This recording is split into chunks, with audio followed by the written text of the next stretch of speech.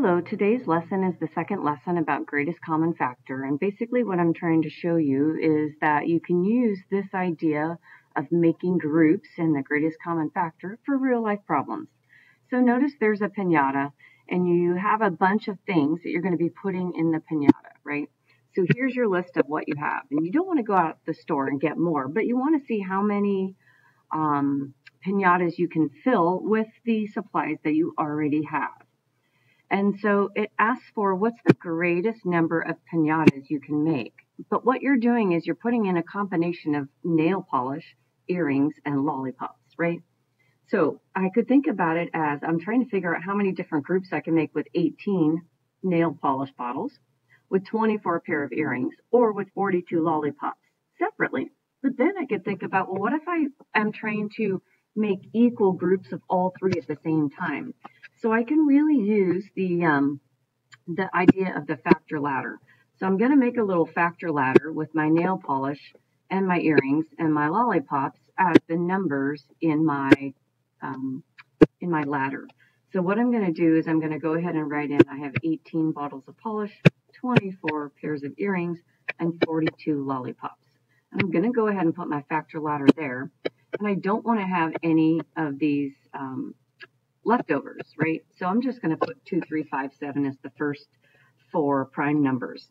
And if they're all even numbers, I can divide by 2.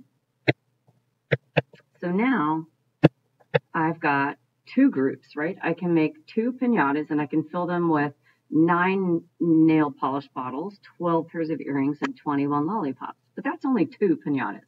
So now I'm going to see if there's another common factor that I can divide by, which turns out is 3. And I get 3, 4, and 7. And now I've got some like uncommon factors, right? These are the common factors. These are the uncommon factors. When I multiply the two greatest common factors together, I get 6. So the idea is in this problem, I'm really trying to find the greatest common factor. What's the biggest number of groups I can make where I have equal things?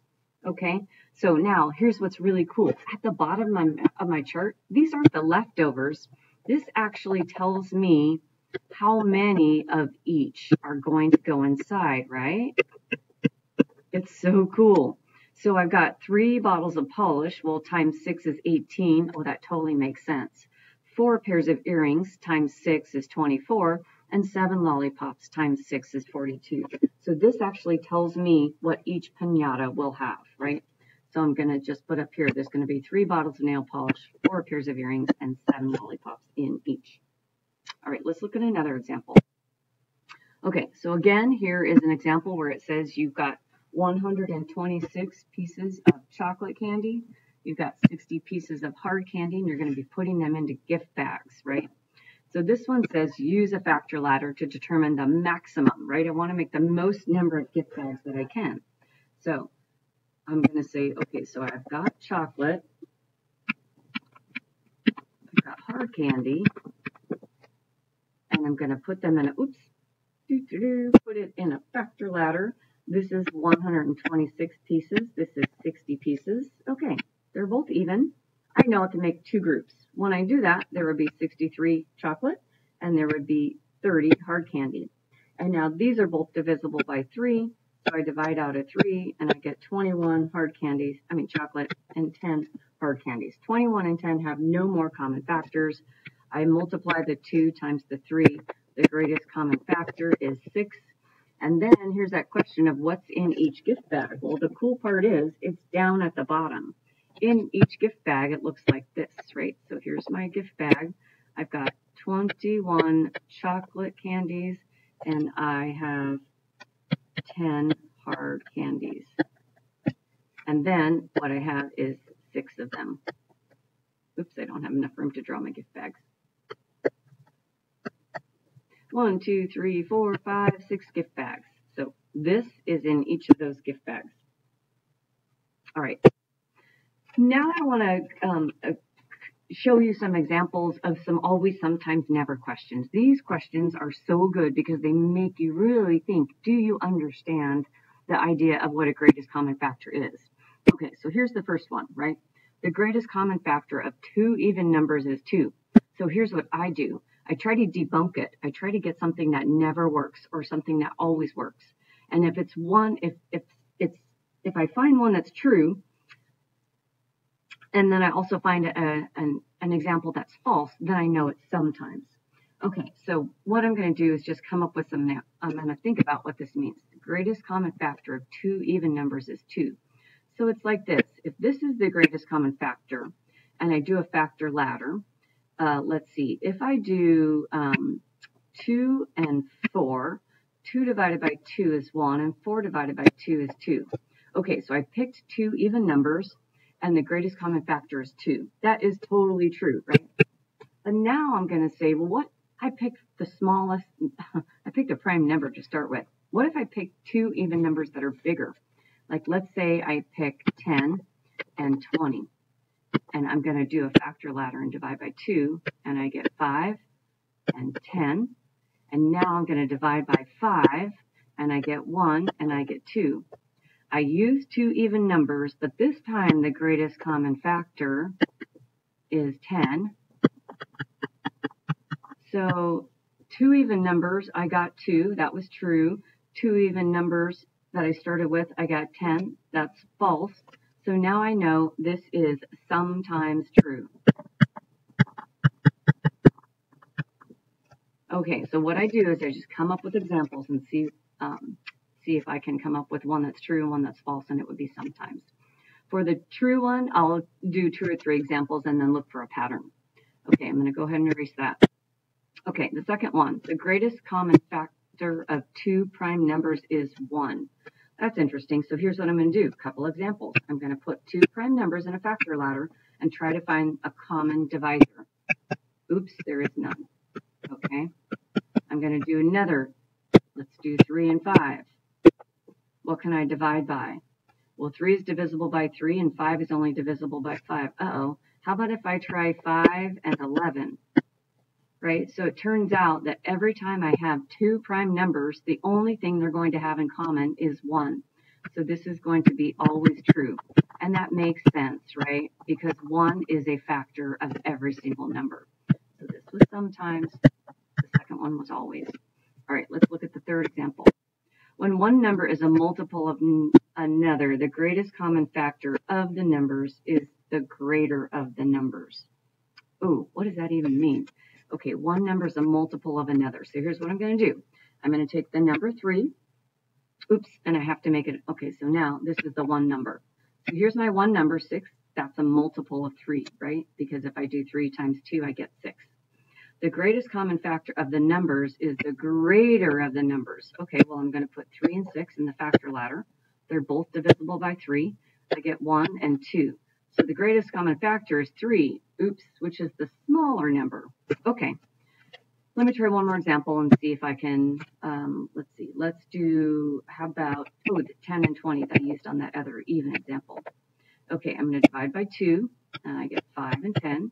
I'm going to divide by 5, and I get 1 and, 2. So the greatest common factor is 10, which is the smaller number, not the greater number. So I can see what's going to happen each time. If you have a multiple, the greatest common factor is always going to be the smallest, so this one would be never. It's never going to be true.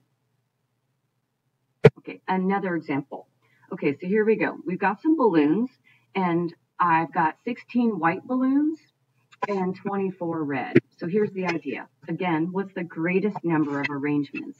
You should be thinking greatest arrangements. It looks like I'm making groups, so we could find common factors. Now I could totally just play with these, right? I could split these in half. So this was 16, so I could make 8, right? 1, 2, 3, 4, 5, 6, 7, 8. And then I could take half of the 24 and I could put 12, right? So now, right now, all I'm doing is cutting my red balloons in half and my white balloons in half. And so I need to leave 12 here. 1, 2, 3, 4, 5, 6, 7, 8, 9, 10, 11, 12. Okay, here's what I did. I make 2 groups. There's 8 balloons in the white and there's 12 in the red. But wait a minute, I could keep playing with these different combinations. Maybe I could make 3 groups. Ooh, no, 16 isn't divisible by 3. Ooh, maybe I can make 4 groups. So now I can cut the 16 balloons, right, into groups of 4. So as I play around with these different groups, 1, 2, 3, 4, right? So here we go. I can make 4 groups, and then if I take the 24 and divide by 4, oh, there's 6. So I put 4 white together with 6 red. So do I really want to keep arranging them like this, or does it make sense to just put both numbers in a factor ladder and do this? I've got my 16, I've got my 24. I'm going to call this white balloons, I'm going to call this red balloons, and I'm going to divide by common factors until I have no more common factors. I get 4 and 6. Ooh, this is cool. I'm dividing by 2 every time because they're even numbers. Okay, so now the greatest common factor is 2 times 2 is 4 times 2 is 8. So I can make 8 arrangements. And then the cool part is the number of balloons in each arrangement is down here. There's going to be 2 white and there's going to be 3 red. 3 red and 2 white balloons in each of my 8 arrangements. Okay, last thing I want to show you is this. So sometimes in the textbook, they give these weird problems. It says, different words, same question. Which is different? Find both answers. Okay, so that sounds a little bit weird, but I'm going to show you what it means. When I look at this problem, it says, what's the greatest common factor of 24 and 32? Okay, well, I'm just going to make my factor ladder, and I'm going to divide. And I'm going to actually do the math, right? I want to figure out what is the greatest common factor. And then I divide by 2 again, and I get 3 and 4. So when I do this multiplication, 2 times 2 is 4 times 2 is 8. The greatest common factor is 8. Now I'm going to read the second question. What's the greatest common divisor? Oh, guess what? A factor is the same thing as the divisor. Okay, it's 8. What's the greatest prime factor? Ooh, I'm going to look at the prime factors. There's a 2, there's a 2, there's a 2. Okay, so the prime factors are 2, right? Those are the common factors. So the greatest prime factor is 2, but when I multiply them all together, I get the greatest common factor. Okay, that's cool. The last one, what's the product of the common prime factors? So the common prime factors are 2 times 2 times 2, ooh, which is 8. Okay, so which one is different? Right? So it's this one. And then I answered the which one is different. I circled it. And then what's the answer to the different question, which is 2. So that's what they mean by find both answers. Find which one is different and then answer that question. And I did while I was doing my work. So this one is different. Okay, that's all.